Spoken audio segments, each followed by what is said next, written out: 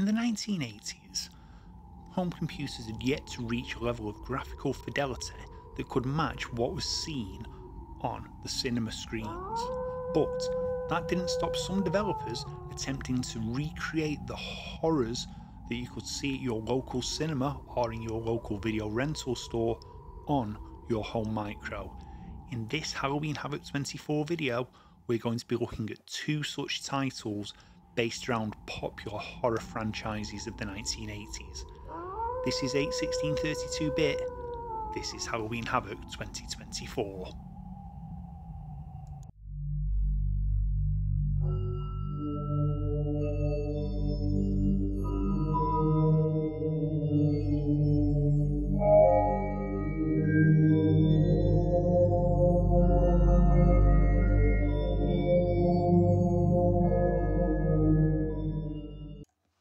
So, the first game we're going to look at is Power Software's The Evil Dead, based off the incredibly popular Sam Raimi film with the same title. Now, The Evil Dead may seem like a strange title to convert to a video game, but at the time, The Evil Dead was a huge property, especially in the UK, where, thanks to the Video Nasty scare, the title was all over the popular media. Now, the game itself was released for the ZX Spectrum, the Commodore 64 and the BBC Micro, although we're only going to be looking at the C64 and the ZX Spectrum versions here. Now, in terms of the game itself, it's quite simple.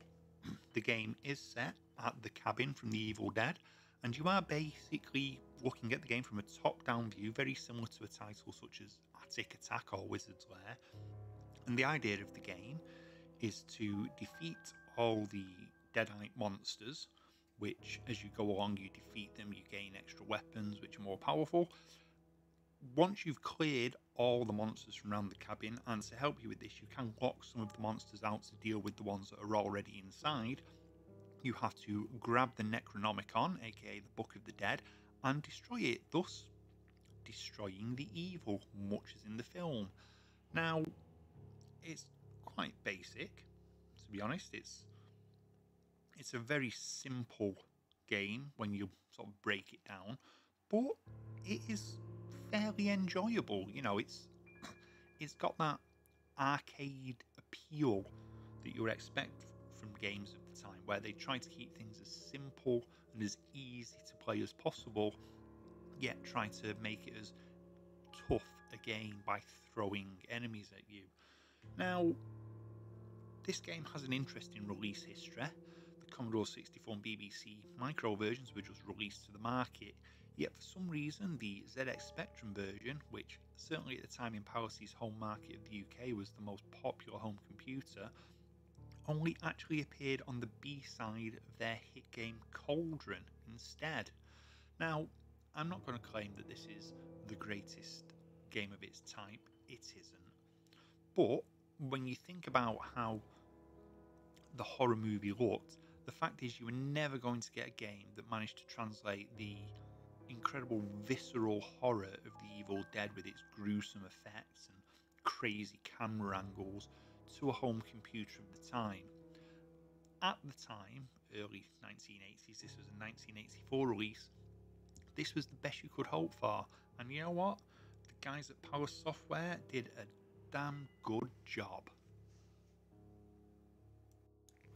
Now, the second game we're looking at in this video is Domark's Friday the 13th from 1986. Now, this is not to be confused with the 1989 NES title Friday the 13th, or obviously the later 2017 Friday the 13th. No, this game was released in 1986 by Domark on ZX Spectrum, the Commodore 64 and the Amstrad CPC, although today you'll only see footage from the ZX Spectrum and C64 versions. Now, the object of the game is simple. You have to protect yourself and your friends from Jason on what is a fairly early example of what we would now call an open world. You have full reign to wander around the game's map. You can see your friends, you can find Jason, you can find weapons lying around, and there are various buildings that you can go in. You can use the weapons to confront Jason, and you can make sure that your friends don't get killed. Now, Jason can hide as one of your friends and is only visible if you hit him, at which point he changes into the Jason sprite. Now, as you can see from the footage, the game uses a sort of a pseudo 3D top-downy view, which is effective and a little more interesting than, say, Evil Dead's purely overhead view. And, you know, it's not too bad, really. The view is a little bit more side-on when you're inside a building, but that's just one of those things. Now, you have a few interesting effects here. There's a bit of sampled audio, and every so often, if a character's killed, you may get a cutaway to a single screen of somebody who's had a machete buried in their head or some such. Now, in terms of playing the game, it's okay, to be honest. You know, it's not the greatest game in the world, but equally so it's not the worst. Although it's very strange, the way this game was developed. The game appears to be based around Friday the 13th Part 2 in terms of its plotting, but it uses publicity materials based on Friday the 13th, the final chapter, and was released at around the same time as Friday the 13th Part 6, Jason Lives. Bit of a hodgepodge. Now, to be fair, they did market this game quite well. They promoted it heavily in magazines at the time. You got 2 free blood capsules if you purchased the game, which was a fun little thing for a young chap or chapess. But the magazines weren't so kind. Some magazines, such as Micromania and CMVG, gave the game some pretty good scores. Other magazines, such as Crash, Your Sinclair, Commodore User, Zap64, really did dunk on the game. Now, for me, it's okay. It's not a game I would have probably rushed out and spent sort of £7 to £10 on, but on a budget re-release for a couple of quid, yeah, I'd have probably taken a chance on it. Now, I have to be completely honest, of the 2 games, I actually had more fun playing the Evil Dead game. I just prefer those Attic Attack style titles to the way the Friday the 13th game plays. But, you know, they're both fun in their own way, and they both show that even with the limitations of the times, game publishers really did try to bring horror to the home micros in a way that was interesting and eye-catching, if only from a marketing perspective. Now, if you've enjoyed today's video, don't forget to hit that like button, ring the bell, and hit the subscribe if you've really enjoyed it. It's all good. You can join us on Halloween Havoc every other week this month. There are loads of other videos here on my channel.